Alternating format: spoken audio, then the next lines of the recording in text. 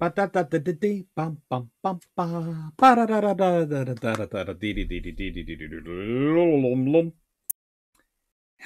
and welcome to, well, to be honest, to me preparing to be slightly ranty. Because this is getting prescriptive with the cruisers. The London Naval Treaty of 1930. And as you can see, it comes out on the 2nd of March, 2022. So yesterday, you will have had the Norfolk class. And why they stopped. Well, here it goes. Let's start off with looking through the individual articles and looking at how they affected the cruiser construction. So as we have Article 10, then I'll discuss them in the round at the end. Article 10. Within 1 month after the date of laying down and the date of completion, respective of each vessel of war, armored and cavalry ships, aircraft carriers, and the vessels exempt from limitations under Article 8, laid down or completed by or for them after the coming into force of the present treaty, the high contracting parties shall communicate to each of the other high contracting parties the information detailed below. The date of laying of the keel and the following particulars: classification of vessel, standard displacement in tons and metric tons, the principal dimensions, namely length at waterline, extreme beam or below waterline, mean shutter draft at standard displacement, and caliber of the largest guns. The date of the completion, together with the foregoing particulars relating to the vessels at that date, the information to be given in the case of the capital ships and the aircraft carriers is governed by the Washington Treaty. And why does that matter? Well, it comes with an annex, including rules for replacement. As far as this, vessels have to be over age in order to be replaced. So, for a surface vessel exceeding 3,000 tons, but not exceeding 10,000 tons, i.e. definitely a cruiser, standard displacement, if laid down before the 1st of January 1920, you're allowed to replace them after 16 years. If laid down after the 31st of December 1919, 20 years.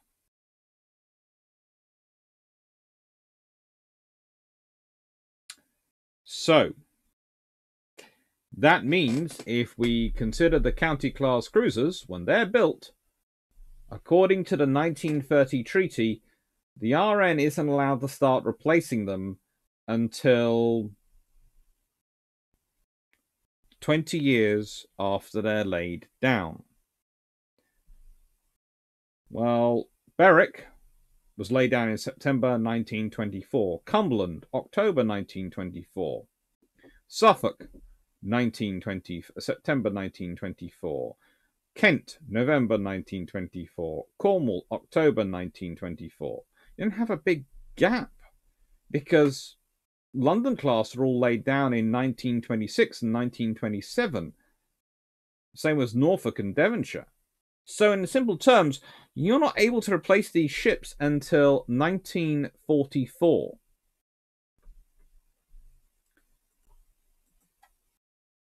The Hawkins class, well, luckily, they're able to be, theoretically, replaced earlier.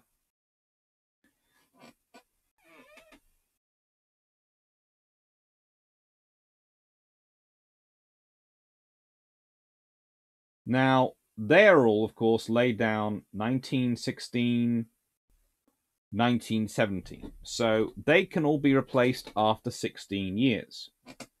So pretty much the RN should have been able to replace Hawkins in 1932 if there had been a government willing to put in the money.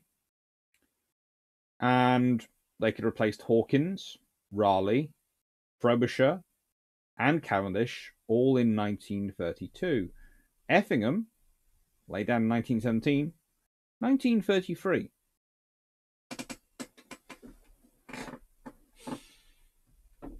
So, theoretically, the RN could have kept producing counties because they could have produced another version. They'd taken a bit of a gap between building the Londons and then building the Northumberland and Norfolks. So they could have taken a gap. They could have built more counties. They could have built more Yorks if they'd wanted to replace them. But they don't. They're able to replace them, but they don't. Not because they don't want to, not because they don't have designs for it, but because the governments aren't willing to put in the money. A very easy thing they could have done, replace the Hawkins class in the early 1930s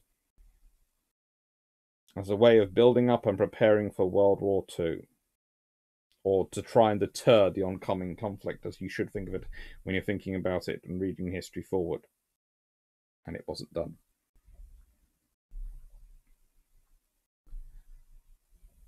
Then we get into the London Naval Treaty, Article 16. Now, this is the tonnage limitations.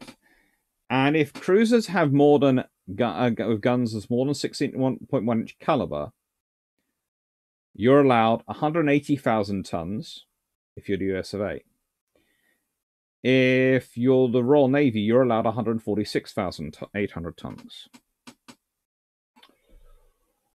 Well, that's kind of interesting. And it means you can't have 15 10,000 ton ships. So that does have a limitation on your factor. But you're allowed to keep the tonnage you already have, and you can accommodate that within those limits. After all, whilst it is British Commonwealth of Nations, which includes the Australians,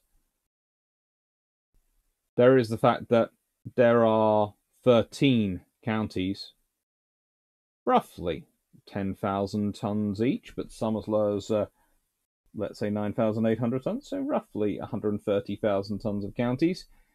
And thanks to them being overage, no one's really going to take much notice of the fact that the Hawkins, with their 7.5 inch guns, give you roughly another 50,000 tons of cruisers, which gives you roughly, in terms of heavy cruisers, roughly 180,000 tons, which is what the RN have been building up to. And then the RN also have the Yorks on top of that.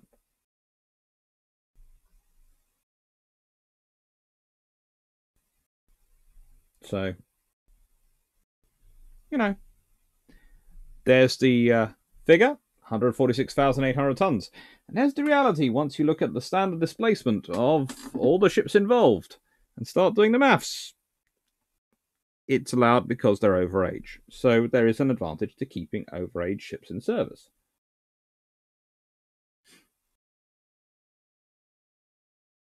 Now, the vessels which cause total tonnage in any category to exceed the figures given the foregoing table shall be disposed of gradually during the period ending on the 31st of December 1936. So that's another advantage, because you're supposed to be slowly reducing your ships down. And of course, there is another second London Naval Treaty.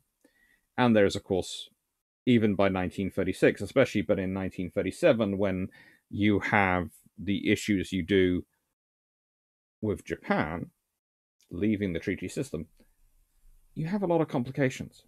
You aren't going to start cutting down the numbers. But the fact is, theoretically, under this portion of the treaty, the previous slide, the RN could have been replacing the Hawkins class. But because of them signing up to this treaty, and the way they have done, they can't. Now, you might have noticed also that whilst the Royal Navies accept less in terms of its tonnage of heavy cruisers, they have gone all out for the light cruisers, in that the US Navy is allowed to have a maximum of 143,500 tons, which light cruisers, remember, they're the ones with guns of 6.1 inch or caliber or less, because you'd have to do the 6.1 inch because of the French, because they do like their 155mm. Well, the US Navy's allowed 143,500 tons. The Royal Navy's allowed 192,200 tons. So, pretty much, they've had their tonnage allocated onto the light cruisers.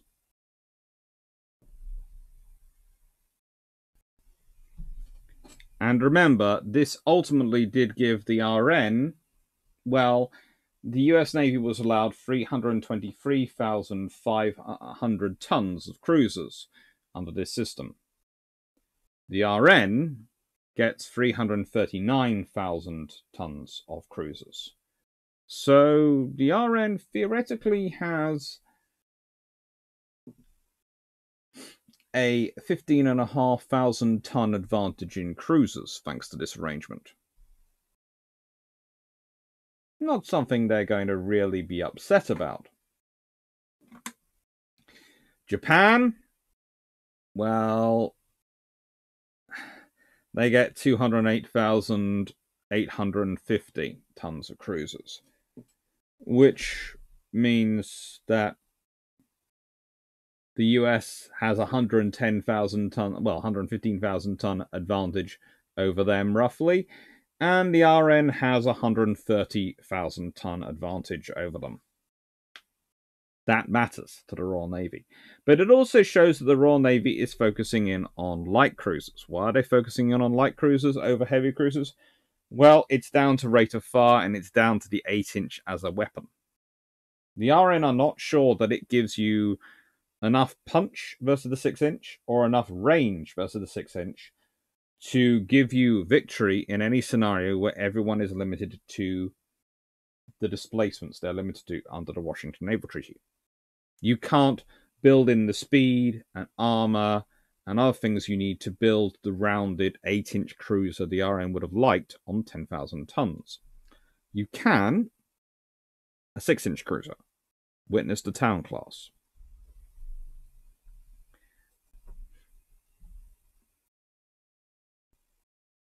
Part 3, Articles 14 and 15. Article 14. Naval combat vessels in the United States, the British Commonwealth Nation, and Japan, other than capital ships, aircraft carriers, and all vessels exempt from limitation under Article 8, shall be limited during the term of the present treaty as provided in this Part 3, and in case of these special vessels as provided in Article 12. For the purpose of this Part 3, the definition of cruiser and destroyer category shall be as follows. Surface vessels of war, other than capital ships or aircraft carriers, the standard displacement in which exceeds 1,850 tons, the figure for a destroyer leader, or with a gun above 5.1 inch, that's 130mm caliber, are cruisers. The cruiser category is divided into two subcategories. Cruisers carrying a gun above 6.1 inch, and cruisers carrying a gun not above 6.1 inch. Destroyers. Surface vessels of war of standard displacement which does not exceed 1,850 tons, and a gun not above 5.1 inch in caliber. It's 130mm. So they're nice and defined.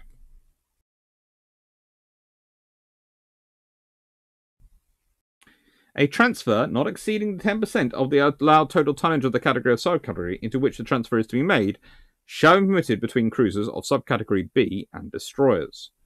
I.e., you can change your allowance of light cruisers into destroyers.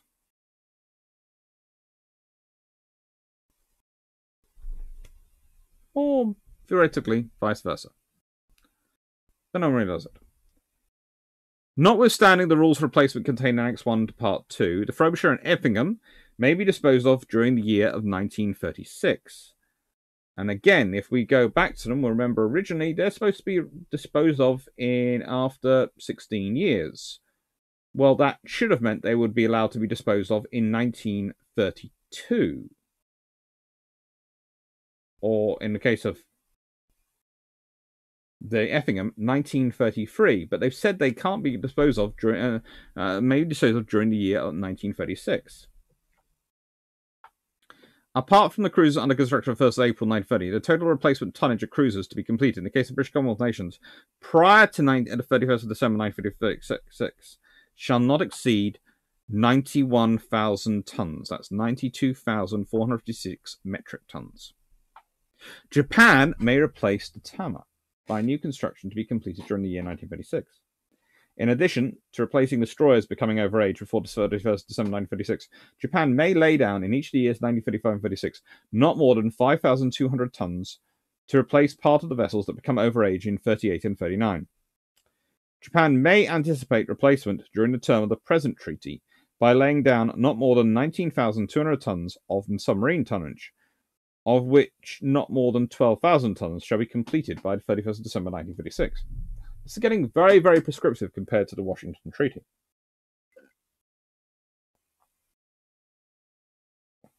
And you can see that these things were haggled over.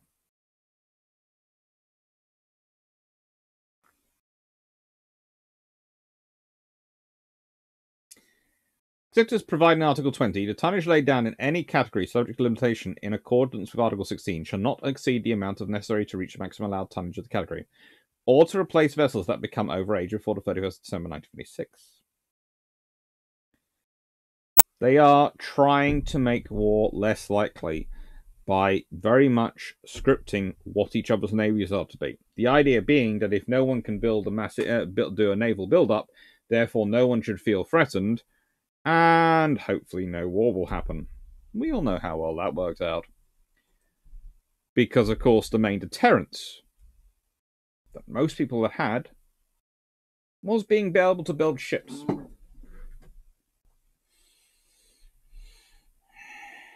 It was.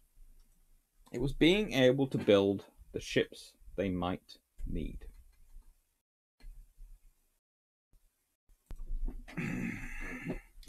And ultimately, this is where the problem comes in for everyone. Royal Navy, Japanese Navy, US Navy. The 1930 London Naval Treaty didn't provide the scope or freedom necessary for nations to adapt and deter conflict through construction. It's one of the basic rules of deterrence you have. People make a lot of fuss about it. If you announce you're building more ships, people will make a lot of fuss about it. But it's a very easy way of showing your commitment to something if you increase the numbers of ships being built. Let's say the British government turned around tomorrow and announced they were doubling the procurement of maritime patrol aircraft.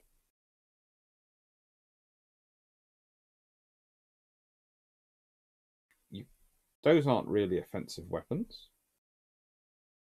They allow for patrol and security in terms of maritime security, etc. at sea, and they would certainly strengthen Britain in any war, but no one can really get upset with Britain taking security measures. Offensive weapons. Arms, maybe, but these are defensive. If Britain announced that they were procuring more City class, instead of 8, they were building 12. They would build 12. Well, those 4 are going to come further down the line unless they accelerate construction a bit. They'd be a batch free of the Type 26.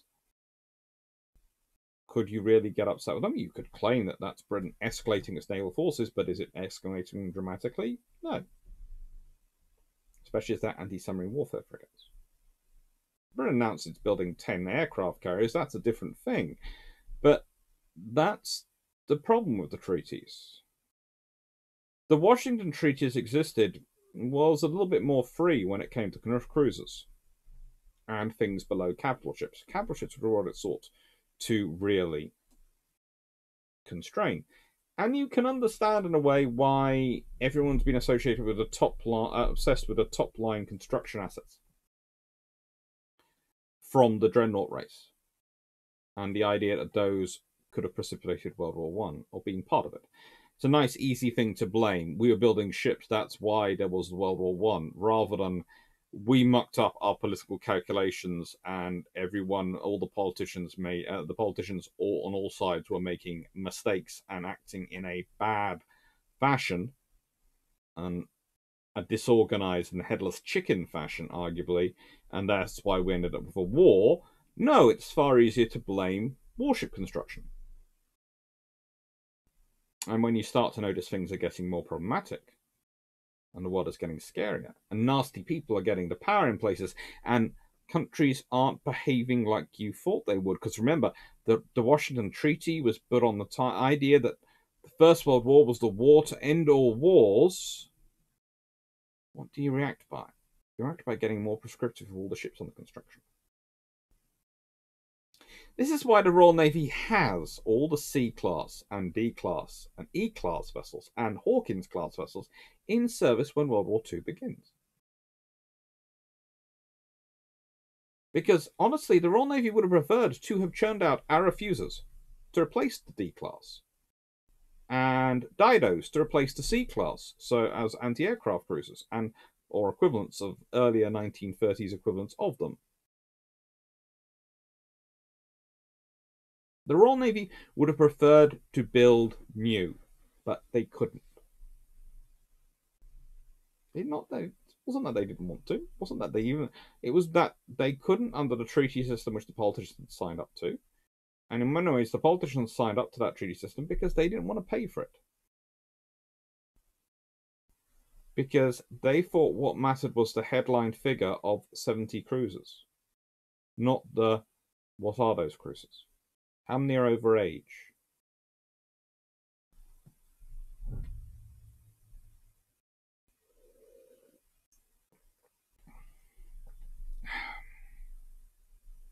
There are enough shipyards still around in the 1930s in the UK that the RN, if it had started building in 1930, could have replaced every single cruiser in service and still maintained the destroyer construction and still built capital ships and still built aircraft carriers and everything else.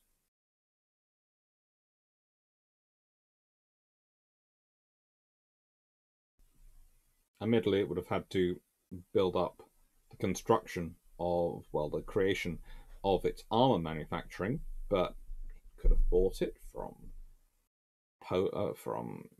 Czechoslovakia and other places in the during the time period it was allowed, while it's still building up that supply. There are options.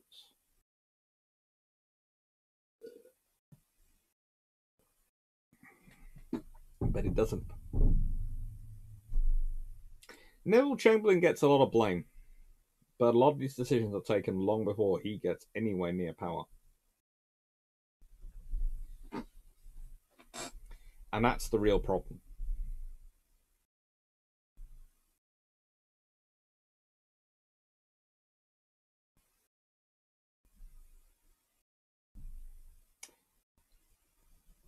You have to somehow, building ships and building all these things are a long-term thing. If you cut the police, you won't see anything immediately. But it'll be 2 to 3 years down the road, you will start to see problems. More often than not. Sometimes you do get, especially if you make a big thing about cutting the police, then that will probably tend to lead to problems earlier on. But if you cut them, that it tends to see the problems 2 to 3 years down the road, especially if you don't manage to invest in other ways of keeping people busy.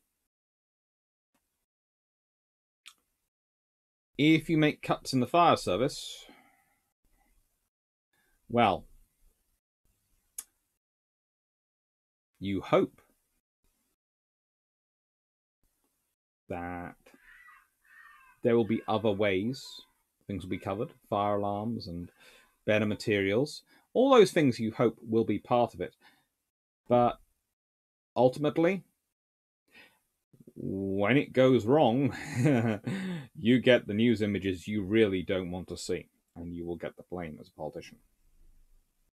But it will probably happen within 2 to 3 years. Same as with healthcare and with prisons. They're all on far quicker cycles.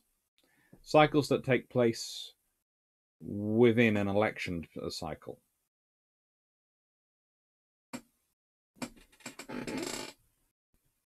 Defense tends to be slower. Defense is something which takes place over decades. It can be 20 years of cuts not 2 years of cuts. 20 years of foreign policy signaling that you're not interested. 20 years of issues. In simple terms, if you're a politician and you cut defense spending, well, the odds are it won't be you. It might not even be your party which deals with the consequences of it. It'll be someone else's fault. Someone else's problem. Because the trouble is, defense is not a quick fix. 2 years, 3 years to build a ship, crew it, put it to sea.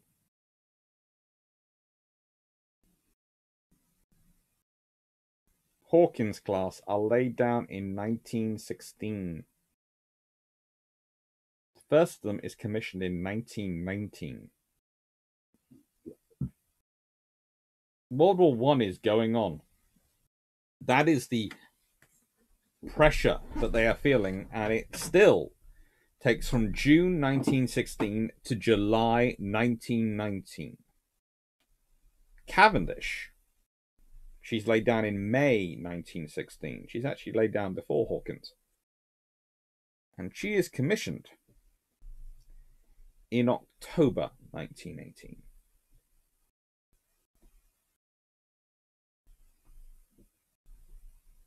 But she's the quickest one.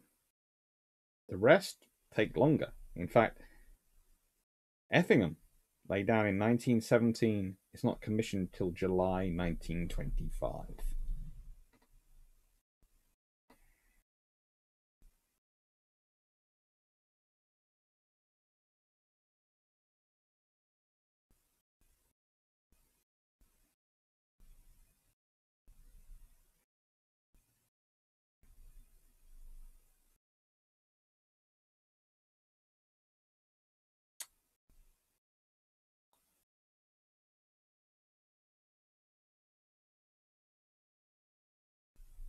Defense takes time.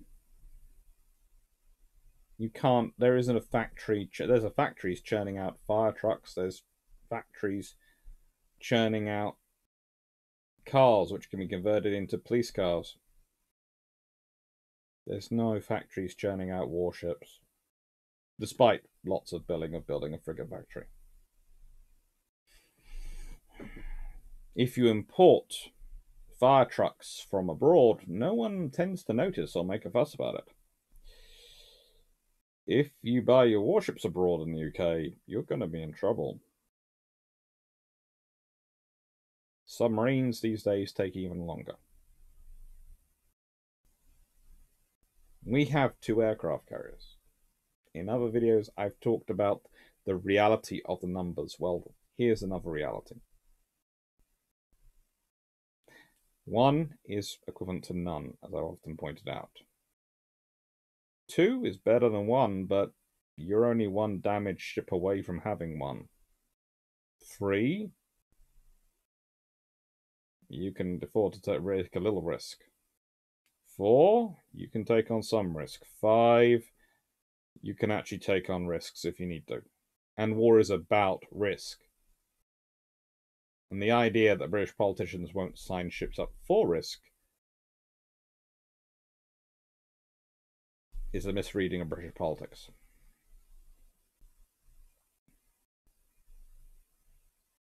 But the trouble is, to build a carrier takes even longer. To buy the aircraft you need for the carrier, train up the crews, takes even longer than a frigate. This treaty is wonderful. It allows everyone to slow the construction, and it's all on the altar of preserving peace. When actually what it does is it makes war more likely. Not all arms limitations treaties fall into that category. I would argue the Washington Treaty is, whilst I don't think it's really necessary, and I think actually it could have led to Japan going bankrupt earlier and possibly saved a lot of Chinese lives in the 1930s.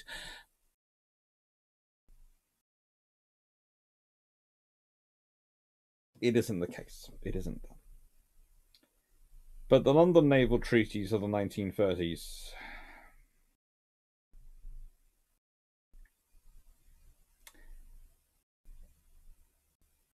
the very way they're designed is supposed to make peace more likely by bureaucratizing war.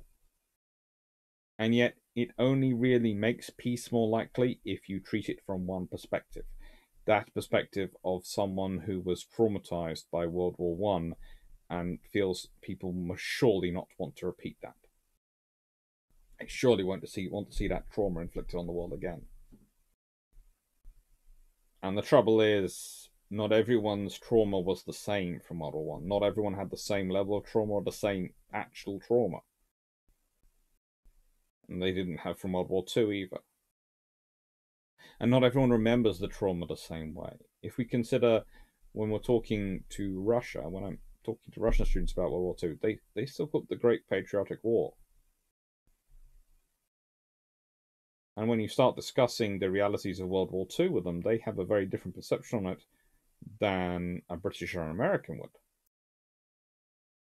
I would call the Battle of Atlantic the key enabling battle of World War II, the key enabling campaign, because if you don't have the supplies and things going across the Atlantic, going to Britain, going to Russia, etc., for the Arctic convoys and all the other things that they'd go through, it doesn't work out that way. But it's not the same perception for everyone else. If you were Chinese, your perception of the great campaigns of World War II would probably not involve the Battle of Atlantic. Because for you, it's fighting the Japanese. The war in Europe is a long way away and doesn't really affect you. Other than on a geostrategic level, which you mostly don't consider in local when you're teaching history.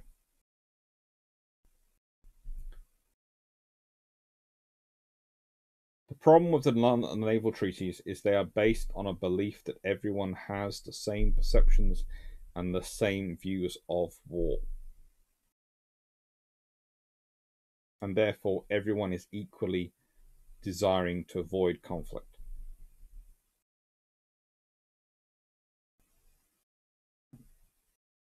But if you wanted to avoid conflict in the 1930s, you have to look ready to fight.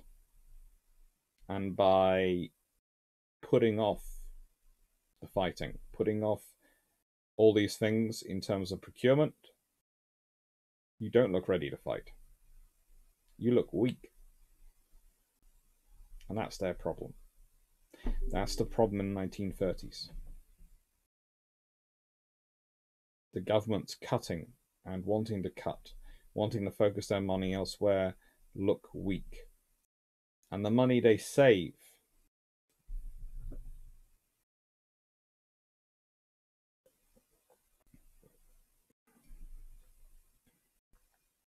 buying the ships they do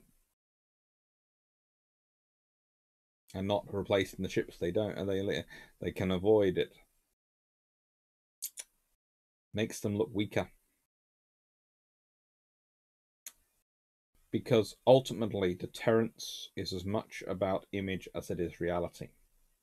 You and I might know that a Frobisher is a perfectly fine vessel for dealing with surface raiders, and therefore escorting and providing numbers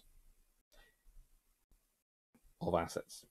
That's the trace with the Hawkins and the Frobisher and all the other ships. They're perfectly fine for dealing with surface raiders.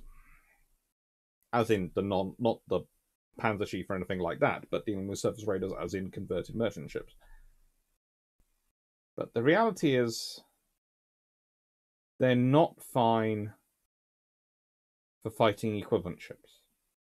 And when you've got the Japanese churning out heavy cruisers with the number of 8-inch guns they have, and you've got the Americans doing the same, it looks like Britain isn't wanting war. Not only isn't wanting war, that it doesn't take the prospect of war seriously. And if it doesn't take the prospect of war seriously, how can it be prepared to fight a war? Which means it obviously doesn't want to fight a war, which means it won't fight if it's attacked. That's the logic, Shane. And that starts off with the 1930 London Naval Treaty and its prescriptiveness on cruisers. And that's why sometimes